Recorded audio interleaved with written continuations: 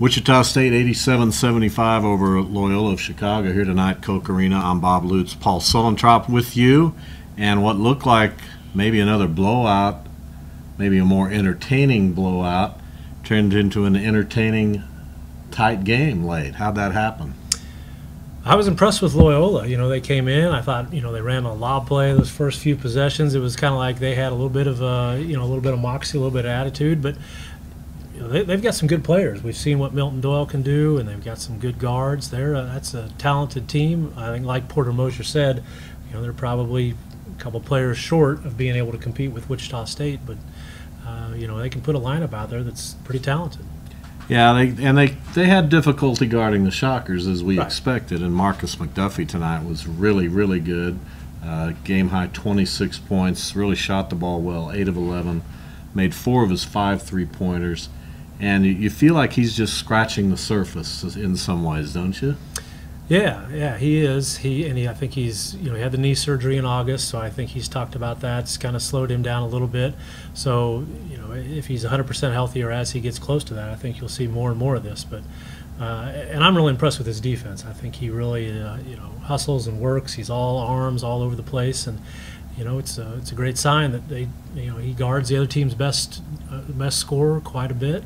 And that tells you what Gray Marshall thinks of him. And it helps Wichita State to go 10 deep in games like this, where I think Loyola expended so much energy to get to within 4 points after trailing by 19 early in the second half that eventually you run out of gas a little bit, and Wichita State rarely runs out of gas because of their depth.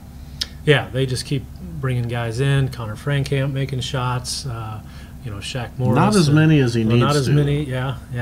Got off to a good start, I think, playing the aggressive way that they want him to.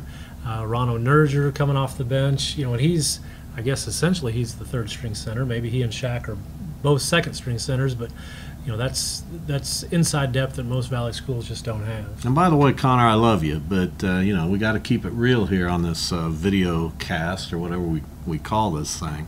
So you shot the ball well. You're showing more aggressiveness, like some of the things we're seeing from Connor Frankamp and this entire Shocker team. I've really, really been impressed with the play of Landry Shamet of late.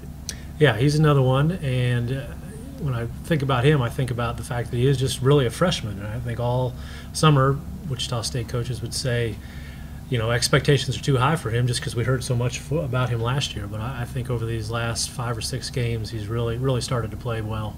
Shockers go on the road Saturday to Illinois State. They're locked in a battle as we speak on the road at Southern Illinois. It looks like they might be able to get that one. We could have 2 unbeaten Valley teams Saturday night. What's your expectation of that one? I think 2 very similar teams. I think the point guard matchup will be one that I think will be really interesting to watch. Illinois State's got a really good one in Paris Lee, senior, you know, been through it, really talented guy. And the Redbirds play tough defense. They will make it difficult on the Shockers.